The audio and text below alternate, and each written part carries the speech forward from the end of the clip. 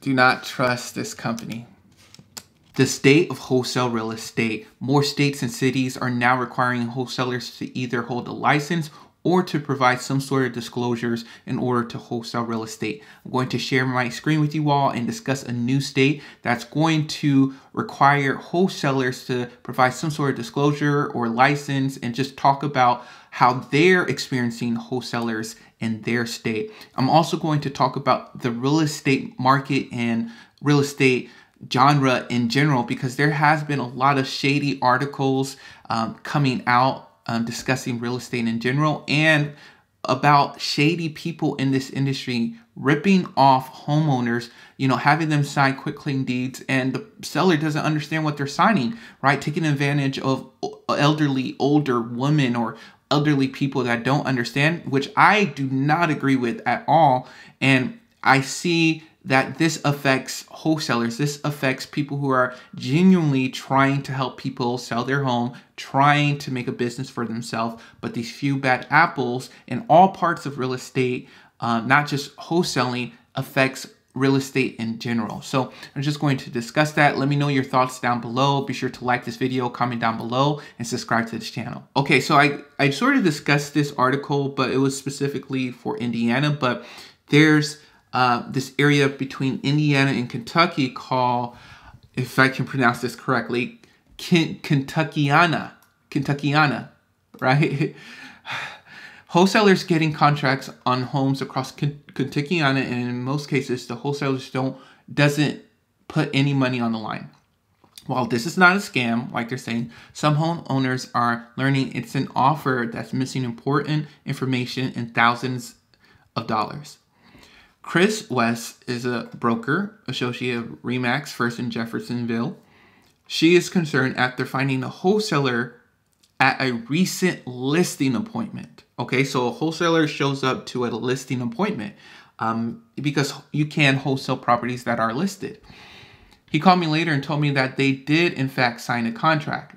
The home is on Maple Street in Jeffersonville and owned by an elderly lady who wants to downsize. It is very sad, West said. Now, granted, West is protecting her business and she is looking out for her own business, right? And so brokers, they may play the part like, oh, we care about the sellers, but they're trying to make money too. They see us as competition also. But let's continue reading. West said, after talking to the wholesaler, she asked the homeowner to confirm the deal. She told me that they did, in fact, sign a contract. And I said, if you don't mind me asking, how much are they going to give you for your house? She said $35,000, and I was floored. Now, I don't know the area. I don't know what's happening, but let's continue reading, like if $35,000 is actually a fair price. Within a few days, the wholesale company had already listed a home for $89,000. Okay. West believes it is worth at least $139,000. And so that's probably as is. A realtor can probably list it and make this much. Wholesaler, they're putting under contract $35,000, $89,000. Unfortunately, that's the case. I went to a house today from a wholesaler and they were listing it at $74,000. I'm like, okay, if they're listing this for $70,000, now this house was in shambles. This house doesn't seem like it was in shambles if somebody was living in there.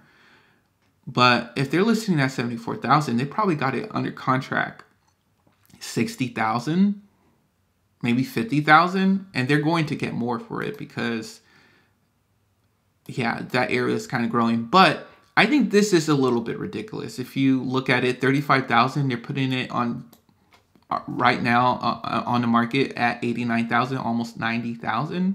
What is that? That's almost $55,000, $54,000 spread on one deal. It's all like, just buy the house for $35,000, clean it up, and list it at $139,000. Like, why even try to? Yeah, but anyways, this is what happened.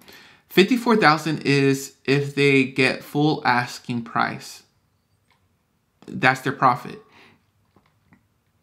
Doing nothing. According to Indiana Real Estate Commission, the wholesaler hasn't broken any laws.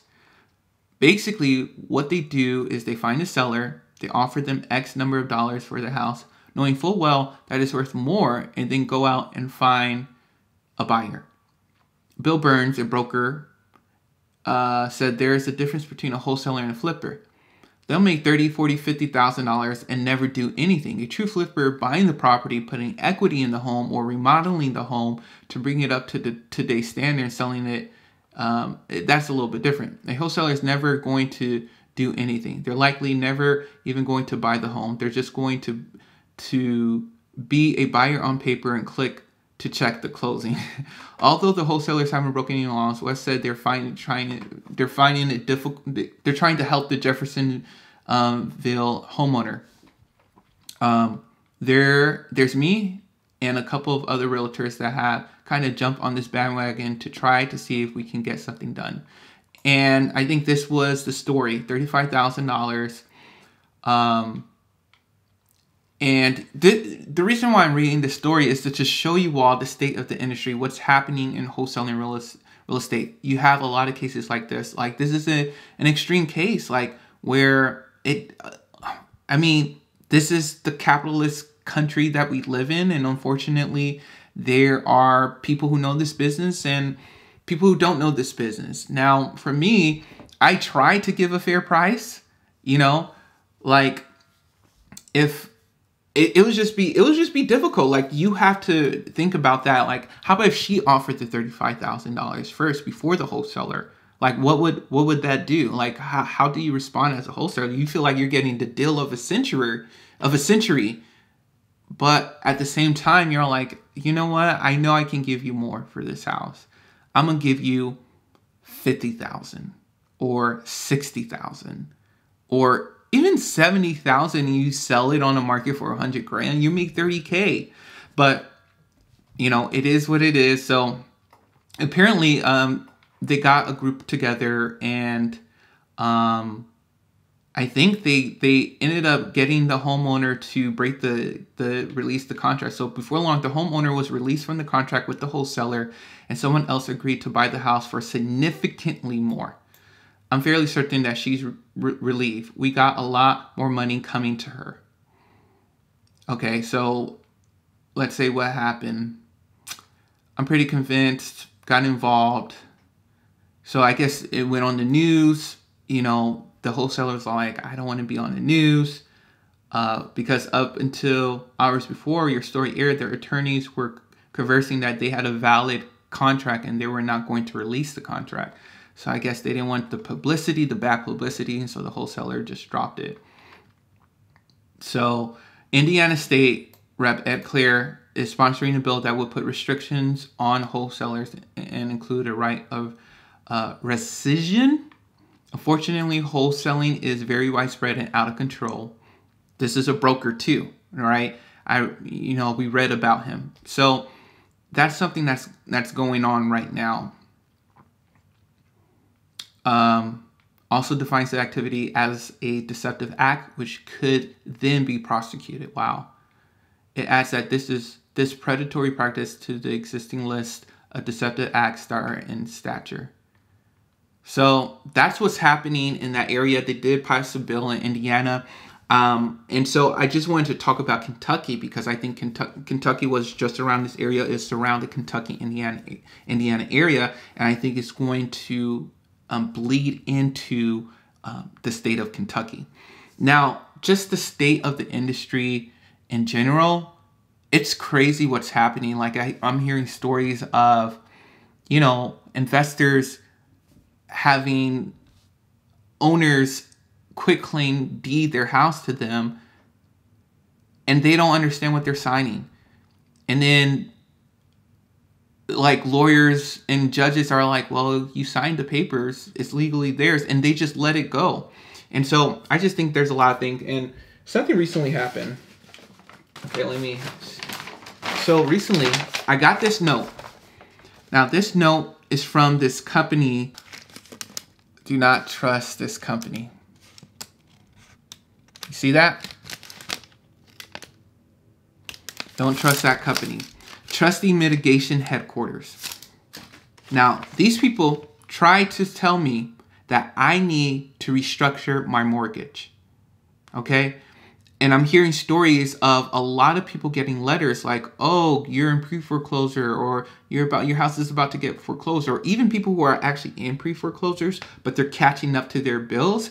These scam companies are still sending them these papers saying, hey, we need to do this or do that.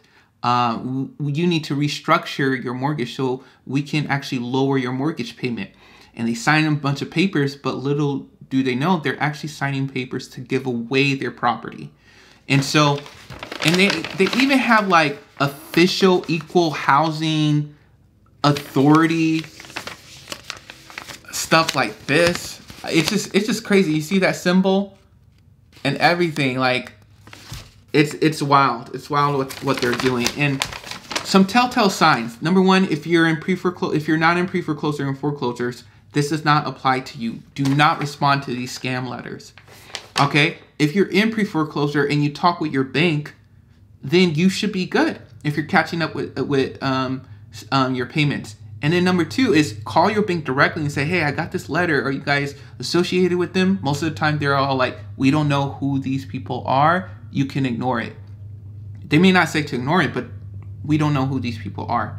The other thing is read the details of this, because they gave me a date. Oh, foreclosure was recorded on this date.